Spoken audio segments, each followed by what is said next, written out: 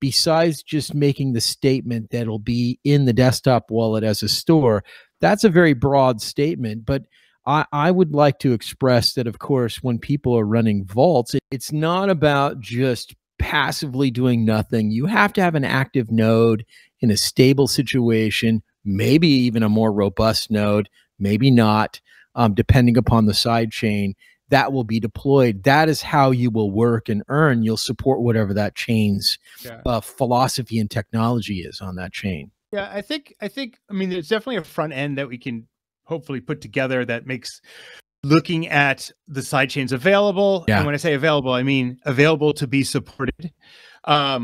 Make the sidechains available to see and make it easy to participate. You know, send compute power towards it for staking on those, or I should say, validating on those. That's right. On those sidechains. But so. And then finding the best reward sidechain. I think there's a bunch of like in that same kind of front end, and it doesn't have to be us. It can be other people that make websites. That you can see this in all other in every other blockchain project. You'll see some enthusiastic community members who make websites that post stats. In fact, I did that for Divi years ago, and I think you'll see that people say, well, here are the stats on all of these side chains, and here are the rewards they're currently getting. Here are how many nodes there are on it. Here is maybe the chances, or maybe some kind of metric on benefit if you point your services at it, what you can expect to get.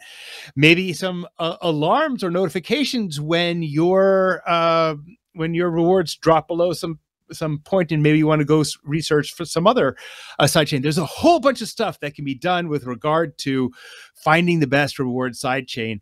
Some of that, or all of it, may be supplied by Divi or our partner, and some of it may be the community. I don't really know how that's going to go out. So here is, I think, a question that was asked about that, and I think where there is a point of confusion. So the sidechains themselves, they're not secured by staking Divi. We had this question, if I want to secure X and Y sidechain, do I have to split my Divi among those two sidechains, right? And so your Divi will only be there to secure Divi, right? That's the way it works. Divi, those Divi provide you weight, and that's how basically some weight is given to when you submit blocks, and that's how you earn reward. Now on the sidechain, it's a little bit different because there is no minting. There is no new coin that is created and distributed. What is distributed is the fees. Like you earn fees from those sidechains. So the only thing you provide, again, you don't provide any coin for that. You just provide resource, right? So the sidechains, they will need a decentralized network like Divi, like Bitcoin, where they will be able to basically, process their transactions in a decentralized manner. And that's what those validators provide. So you won't need coins to do that. You will just need a machine. And so that machine can secure 1, 2, 10 sidechains, depending on obviously the operations of those sidechain, the size of your validator. And that's what I was hinting at when I was talking about the advanced staking vote.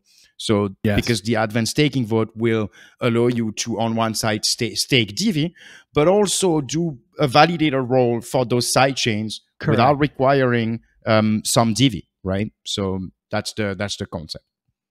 Yeah, so it's a partnership when you deploy those nodes. So they work together because, let's say you're a vault and you have that advanced staking vault that is able to provide those services. Yep. That's right.